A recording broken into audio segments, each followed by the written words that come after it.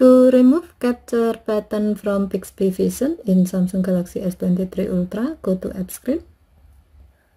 Find Bixby Vision. To do it quickly, tap the search and then type Bixby Vision. Next, long tap Bixby Vision and then select App Info. Tap Bixby Vision Setting. Under General section, tap the blue on offset next to Show Capture button to disable this option. When the switch turns gray, it means that this option is off and the capture button will be removed from its mode.